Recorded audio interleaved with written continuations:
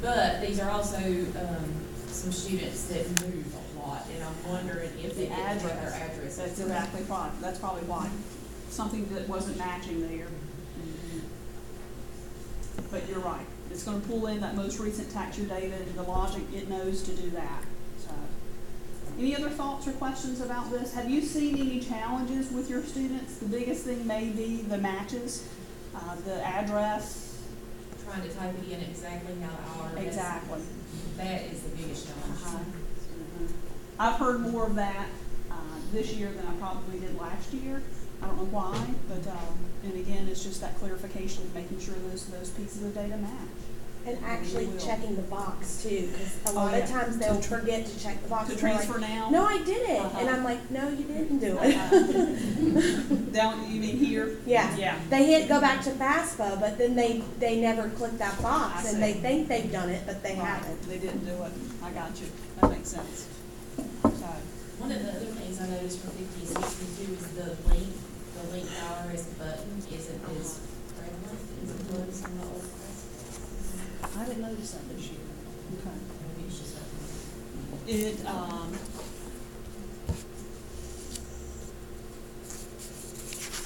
so down here at the bottom, yeah, it's, me. I'm trying to, my eyes are crappy. Yeah, after you enter. Instead of having the big blue box, sometimes it's just the blue words, and you click on it and then get a box. Okay. I haven't noticed anybody else. It could be Unless it's your, well, is this going to sound stupid when I say it's your internet browser? Sometimes boxes don't populate and things. Yeah. Okay. Yeah, that could be it. I had a hard time yesterday. I just, and this has nothing to do with the session we're talking about, somewhat though by just what I said. I had a hard time with Internet Explorer yesterday. Were y'all? Anybody? In general, a lot of websites aren't compatible with it anymore. I just don't know what's going on there, and it just, made me say a couple words and get out, Then, I curse CFI because it's their laptop, their program, their, but there's many times they say, yeah, well, why don't you use Firefox, or why don't you use something else? I'm like, well, I just have a habit of clicking on that Internet Explorer box. Okay, so good. So that may be it. It's just like I said, the compatibility is changing. And I'm assuming you're still in the format to deal with child in college. Yeah. I have no children. I have no husband. No pets. Because I wanted to see how it works. Okay. How it works. I like to do that. So last year I started doing this just for the heck of it. I'm looking for a husband though. That's what you mean, I can I've been looking a long time for one, so now to be said that my marital status could change. So you're ready in case you find a man that has a child in college? Yes. My nieces and nephews tell me that at this point in my age that I'm turning in just about 2 weeks, they're like, Mimi, you're not going to get married, are you? I'm like, wow, pumpkin, don't you want me to? No, because they know that Mimi has bought them whatever they want and is taking them wherever they want, and they don't want anybody else interfering with that. So I'm totally off the subject. I'm like, well, y'all might be getting your wish. So, yeah, so I was just filling out because I share this in my presentations, and you guys at least work in the field. You know some questions that you can ask because you have some knowledge of this. But when you're working with parents, you know this. When you're working with students who have never gone through this, never done this, I better be prepared to know how to answer some of their questions.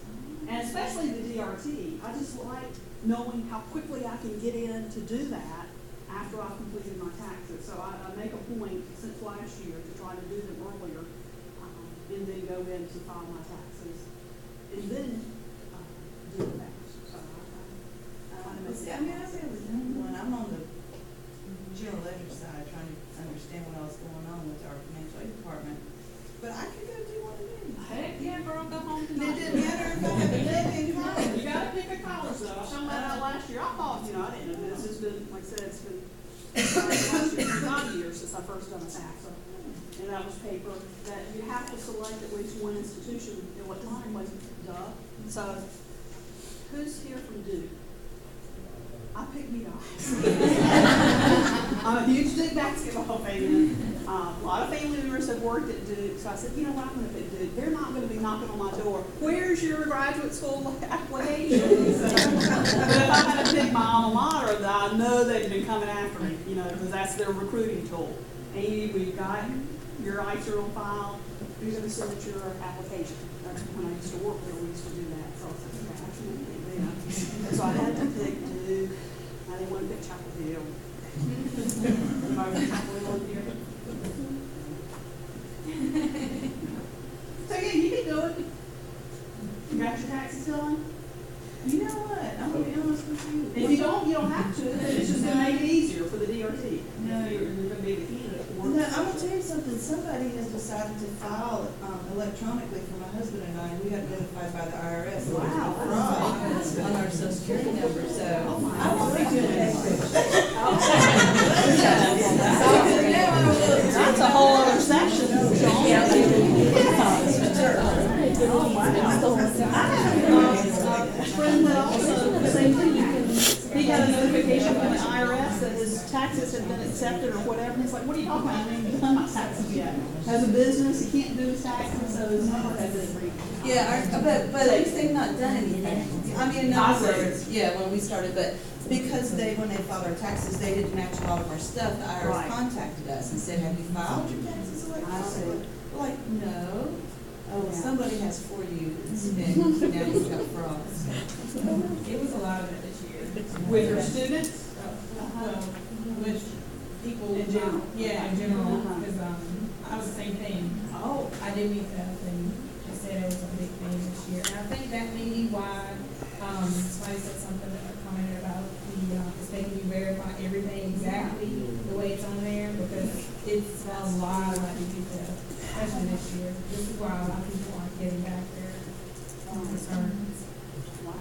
Isn't it? I went to the office, well, this office. I went to the office and this man was signing, he got $11,000 check. And he said, I hadn't even filed taxes. Wow. They wanted him to, he was like, I'm not cashing this to go to jail. Well, he was very smart when he's making that decision. Yeah. But can you imagine a 19-year-old kid having $11,000 check in their hand? That's a car. That's a car. They're going to the bank.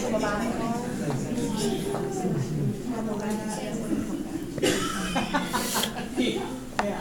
Okay, so y'all had some good questions to that one. Now y'all know about the marital status. I'll give my email after.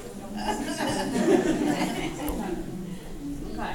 So the next steps, we know after the FAFSA is completed, all the data's been submitted. At that instant submit button pressing, the student is going to get a confirmation page back that's going to explain several things to the student.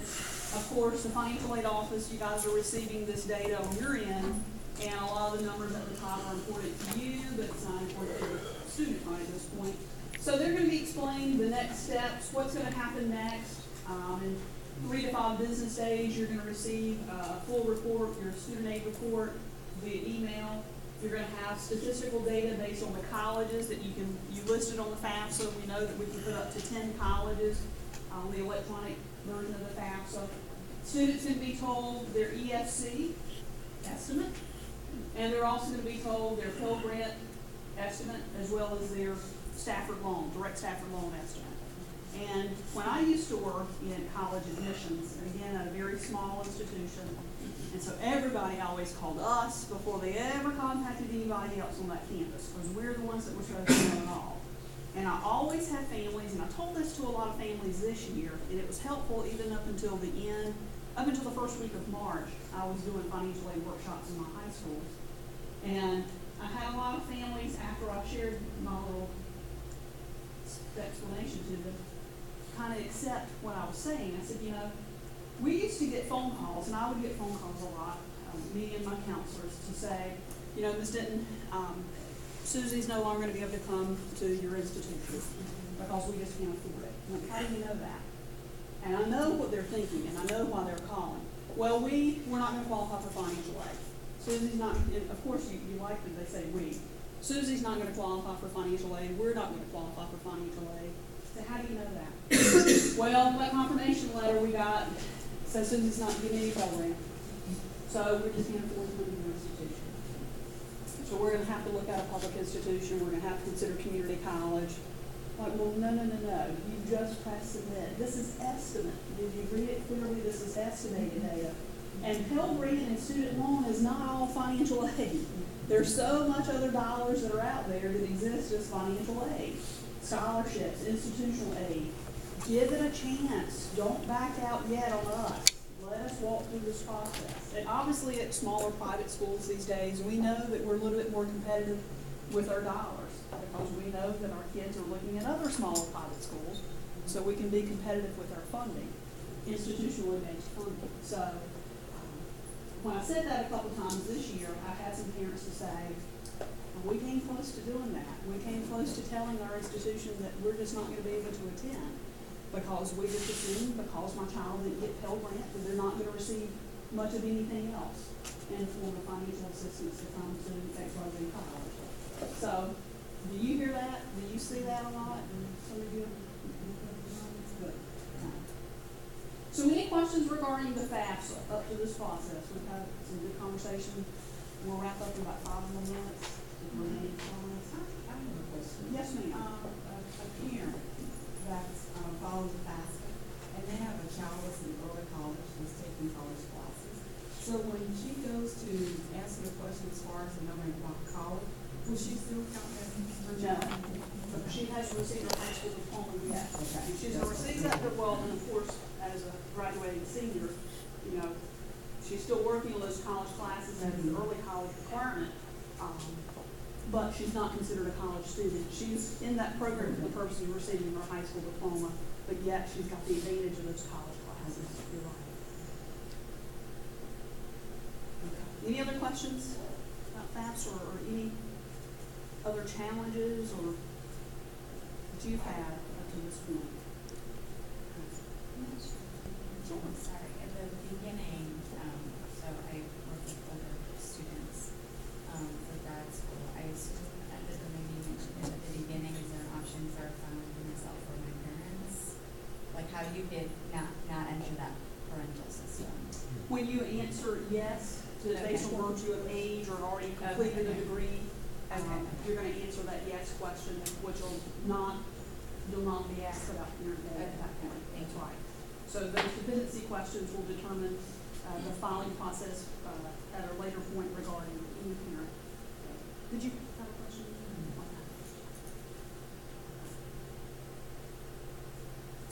So the CSS profile, financial aid, CSS/financial aid program. Are you familiar with this?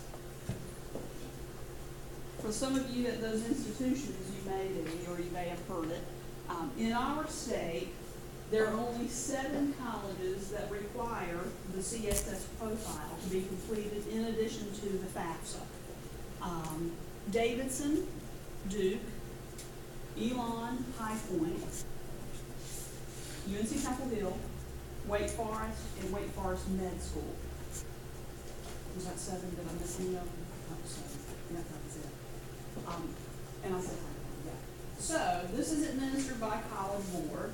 Same place our kids are going to sign up for their SATs or their AP tests that they're taking from school. Most of the schools that are requiring are independent, but as I've shared with you, Chapel Hill is on the list for our North Carolina schools. The students register online or can go through the telephone number, toll-free telephone number on the College Board. The completion is either online or paper. I know of everybody that I've heard filling it out, going online to do it. It's much simpler. Processing is much easier. In the senior year, just like our students filing FAFSAs that are in high school still, FAFSA filers can't complete the FAFSA until after January the 1st.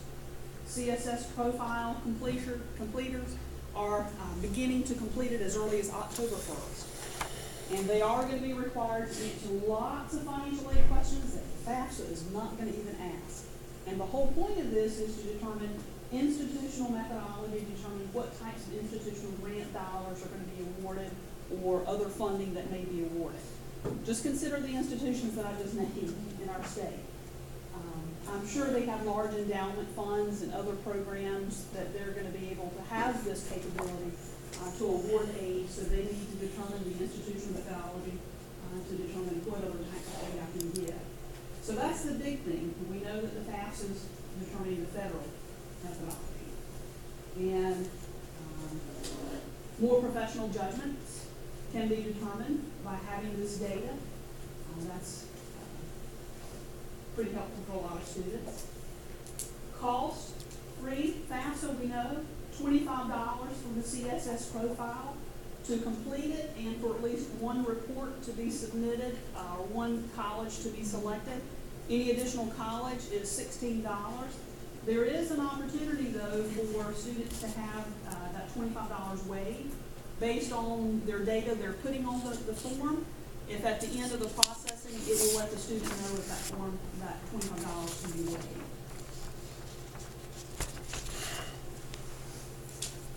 Any questions about the CSS profile? If you're one of these institutions, maybe you just need to know how your students complete it. It does also state as early as October 1st, but no later than 2 weeks before the earliest priority filing date specified by the institution. That's when the institution hopes that that student will have filed. They're ready to award their aid. You're ready to award your aid. So you want the student to have completed it to see what you can get. Yes, ma'am? Would that be used for graduate and professional students as well, or is that exclusively undergraduate? For any of these institutions that have the graduate, I'm assuming it's graduate as well. Anybody know anything differently on that? Yes, ma'am. Is the protocol used for institutional methodology? Yes. Then it's probably not, well, that's true, for grad school. For the Wake Forest, because Wake Forest Medical School is the only thing I saw as far as the graduate or doctorate level program that's listed there. Yes, sir. Okay. Well, and that's true, because I would see no reason for graduate level purposes unless, yeah, to award to the graduate. Anybody else, if you're at any of those institutions in our state? Is in the high school level, I see a lot of times students and families know nothing about this that are looking at those institutions. And of course, the list is broad as far as if they're going out of state. I just tell the kid, go to the College Board's website and search for CSS profile. If you don't see the link on the home page, find your institution to determine if you need to complete it. But a lot of families, when we're in the high schools, they don't know about this. Those schools that have excellent school counselors and they're sharing a lot of information with their students or have a lot of one-on-one contact with their students, there are advising them to complete this. But a lot of schools I see, at least in my region, they're not aware of it. So. Institutional applications. How many of you have your own institutional apps? So, you know, you're seeking more data than what the FAFSA can provide or the CSS can provide.